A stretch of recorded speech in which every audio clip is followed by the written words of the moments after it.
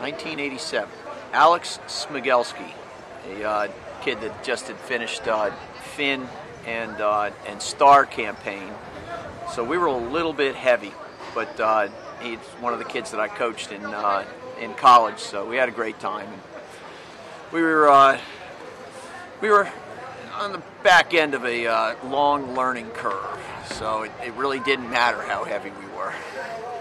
Then our first real series was the '87 midwinter circuit. Alex and I did the whole circuit together, and I can remember, we were so big and fat that we would round the weather mark in Nassau where it was blowing like stink. Would round with huge leads, and then everybody would just fly by us because we had no idea how to sail the boat off the wind, and people were going by us and coaching us as they went by us. Let off your fang! Your fang's too tight! Pull your mask back! Let off your jib halyard! We didn't know any of those things. So it's been like that ever since I've been around the Snipe. And I think that it's one of the things that sets the Snipe class apart.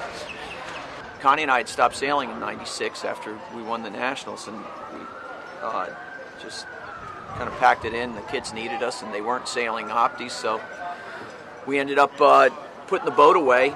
In 2002, Sheehan, my youngest, said that she'd like to crew for me.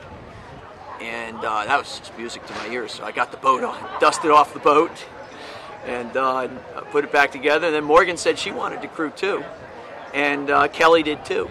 So then we started rotating them in, and it saved my sailing career. I mean, it got me back into sailing, and now it's something that we all do together. And I'm kind of the default skipper for them now, and it's wonderful to see. I mean, they've sailed with some great sailors, and it's great to have them on the water. It's great to be at regattas together, and we even picked up one in our family, kind of.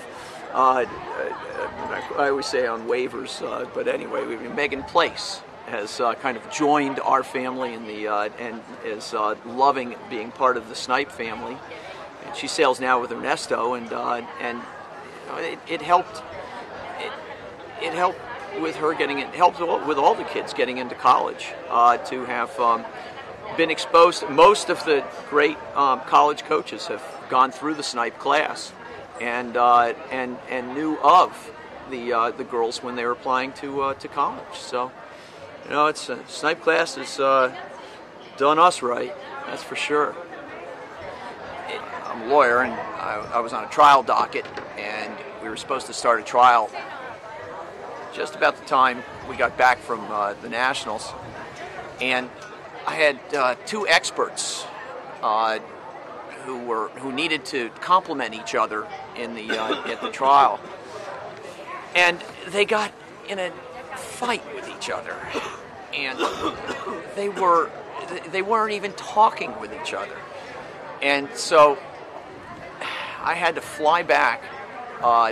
We had to quit a race in the middle of the race, and if you know me, everybody thought that Connie and I got in a fight, and I blew up and quit.